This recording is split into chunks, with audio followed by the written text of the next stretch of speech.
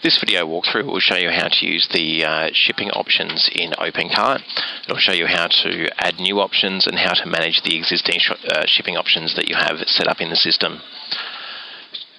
To access the shipping section, you'll need to go to the extensions menu, and the second option down is shipping. When you first click into the shipping area, it will take you to a full list of the headers that are available. This isn't all of the shipping options available, it's just the headers that the shipping options are grouped under. So you'll notice here right at the top we have the Australia Post option. What we're going to do is have a look at what happens when we go into the edit screen for this.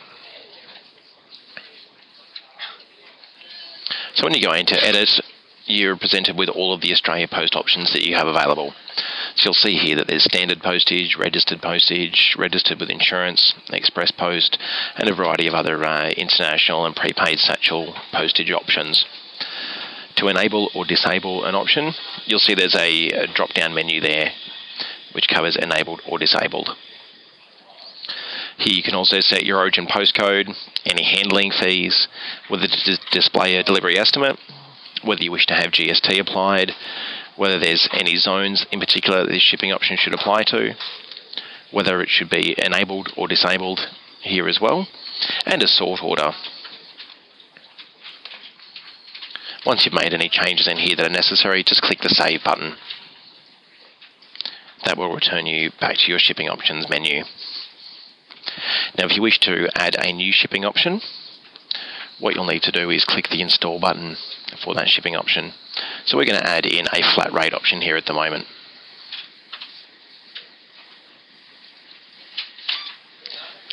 You see now that we've clicked the Install button for flat rate, we now have an Edit button here, similar to the Australia Post option. Again, you can just click to edit. You can enter your cost for your flat rate shipping. Again, you can choose a tax class or whether it's going to apply to any particular zone. For flat rate, we're just going to make it for Australia. Status, you'll need to enable or disable.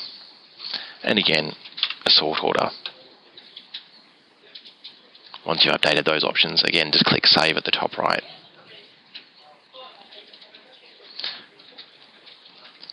Last but not least, you can also set up free shipping.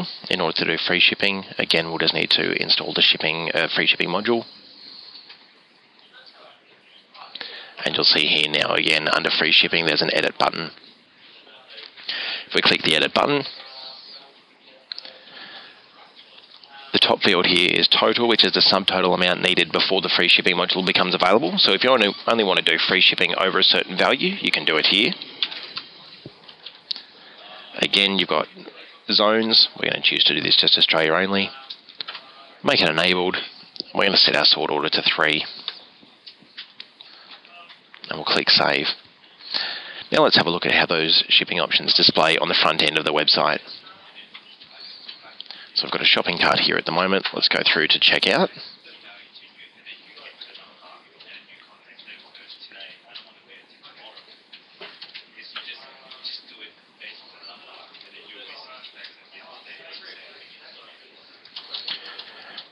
And when it presents us the delivery options, you can see here Australia Post.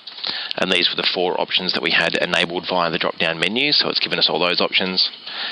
It's also given us the flat rate option that we set up with the $10 flat rate charge.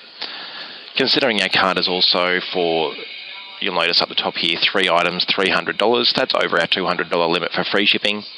So it's given me the free shipping option there as well. So that's how you can set up and manage your shipping options and how they are displayed on the front end.